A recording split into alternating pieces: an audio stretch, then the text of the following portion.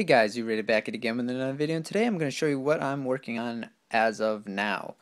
It is a radio controlled RGB light, and it's for an RC car. So I have my radio right here, which I set this knob to channel 3.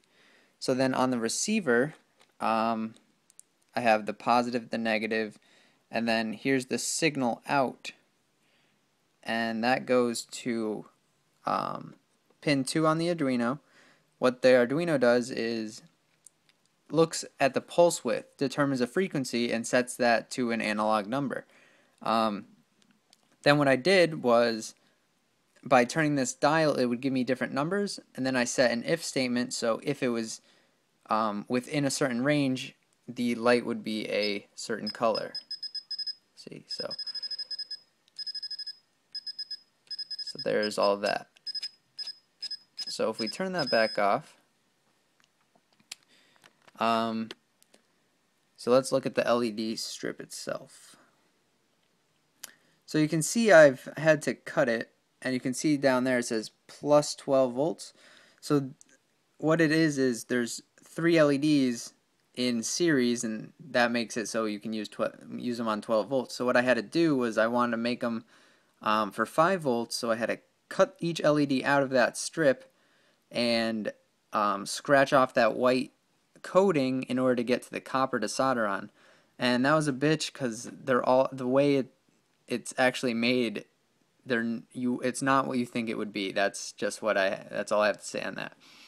Now, since it's for an RC car, I have my speed controller, the motor, and then the battery, and then the wheel.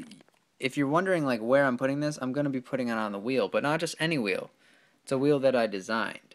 It's a 3D printed clear wheel for drifting, so it slides really nicely.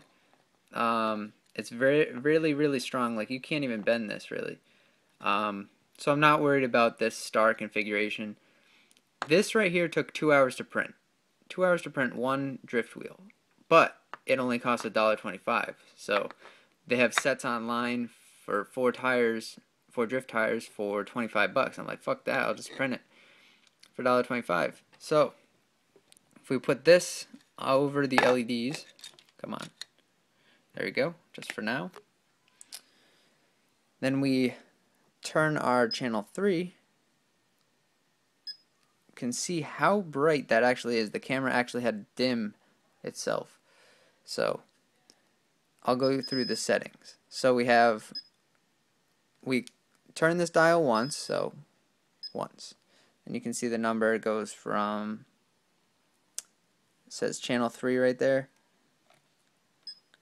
from negative 100 to 98, so that's one click.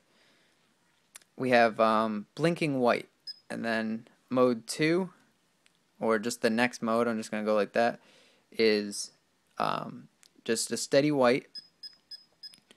Then the next one is blinking red, solid red, blinking orange, solid orange, blinking yellow, solid yellow, blinking green, solid green, blinking light blue, solid blue, or solid light blue, and then blinking regular blue, solid regular blue. And we have blinking purple. It kind of looks pink, but I mean, whatever. And then solid pink or purple. Then I was like, okay, well, that's the basic colors for an RGB, so why not have it do like a rainbow? So I was like, why not have it do a rainbow? So we have that mode, and then after this, it goes into a fade. So I have white fade,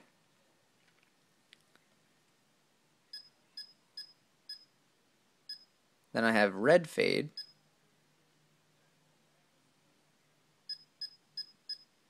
green fade,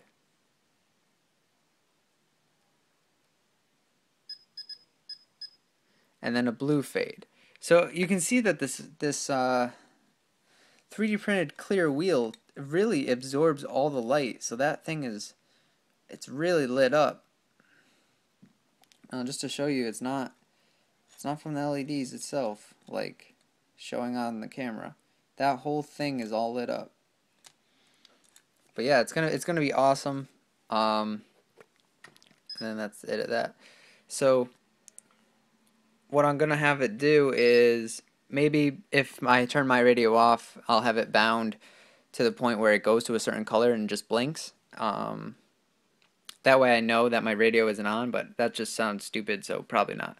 But anyway, guys, that's what I'm working on. So I just have to get 3 more of these tires or wheels going.